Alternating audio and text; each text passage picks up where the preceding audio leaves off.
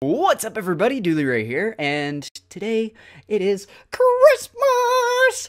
I have been waiting for this for like a year. Not to open up these crystals, but like for Christmas. And Christmas is here, and we're just gonna celebrate a little bit with a small little crystal opening. I don't have that many crystals to open, but I do have some gifting crystals and a couple of greater gifting crystals as well. And we're just gonna pop these open really quick. I don't really have that much time to make a big video today. I'm really sorry. I hope you're having a very Merry Christmas though. And yeah, this will maybe be rewarding. I've had some very good luck recently, and I want to see if I can carry that on. What do I get from this?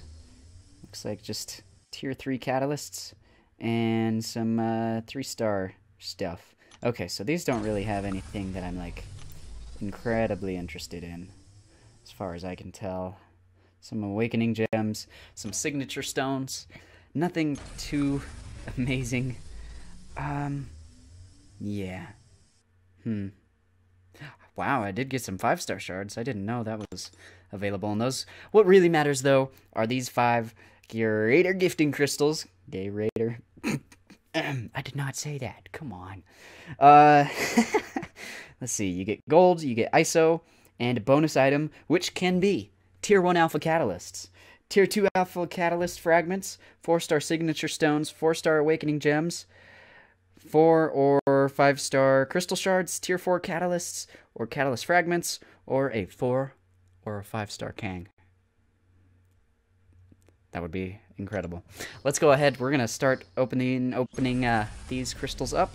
I'm just going to tap them when I feel like it. Felt like it there. We'll see what comes out. Hopefully we can see some good luck. Alright. Some Cosmic ISO. Just one. If the gold is like... yeah, that's the minimum, so I probably didn't get anything too crazy. Hey! I'll always take Tier 1 Alpha freaking catalysts. Those are so rare right now in my roster with all the 5 stars that I've been ranking up. They go so fast. Okay. We'll tap this one as well. Freaking Tier 1 Alpha for catalysts. That's what they're called. Jeez Louise. What's this one? Kang? Do I see it? Tech? That means Kang in my book. Do I have 10,000? Yeah, this is definitely a Kang. 4-star shards are not bad. Especially 500 4-star shards. That is 500 4-star shards that I do not have to grind for, which I will take incredibly happily. Let's go. Alright, number 3. Whew. Let's see that Kang. Mutant ISO. 2 of them. Maybe that means something. A 7,000 gold is not good. But, that is not... oh! Well, that's half of a friggin... yeah, catalyst right there. Half of a tier 4. I'll take it. For sure. Okay. Should we tap it right now? Should we let one... let's let one spin out. One of them spin out. We'll let this one spin out. Okay.